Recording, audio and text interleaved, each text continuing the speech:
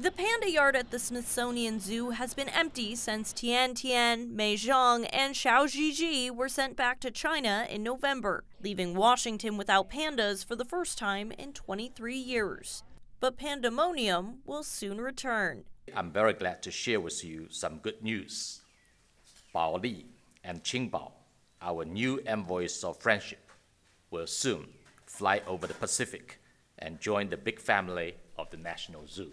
The first panda bears arrived in the U.S. in 1972, when China gifted Ling Ling and Xing Xing following a visit by President Richard Nixon and his wife. But the number of pandas in American zoos has declined as loan agreements with China ended amid tensions with the U.S. It was not immediately clear if the departed pandas would be replaced, although China's President Xi Jinping had suggested that China would send more bears. I was optimistic. I was, certain we were going to get pandas back, but if you'd asked me, I'd say 2, maybe 3 years. And I think it's really a testament to our relationship with our colleagues in China that the conversations have gone so quickly and we're able to welcome pandas back to the National Zoo so soon.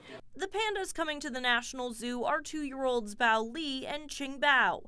Bao Li has a connection to the zoo. His mom is Bao Bao, the only female cub of Tiantian and Meizhong, 2 of the bears who left the zoo last year. He looked just like a miniature version of Tiantian, so we were just so excited to hear when Bao Li was one of the pandas that was coming. So I think really it's exciting for us staff that have worked with Meizhong and Tiantian and worked with Bao Bao that we're getting a descendant. The bears are being loaned to the zoo under a new 10-year research and breeding agreement with the China Wildlife Conservation Association. After the bears are sent on a special FedEx cargo plane, they will be quarantined before making their public debut. The hope is that these new pandas will breed, but panda keeper Lali says it will be some time before baby makes 3. These 2 are pretty young. We'll have a few years before we will probably see breeding behaviors from them, but you never know. Things might happen a little earlier, and we'll be talking with our Chinese colleagues every breeding season to see when they think it's the right time to start putting them together for breeding.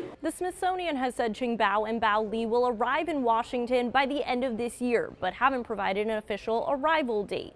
Smith did say that both bears will be 3 years old by the time they arrive in America, signaling they won't leave China until the fall at the earliest. In Washington, Cassie Simeon, Spectrum News.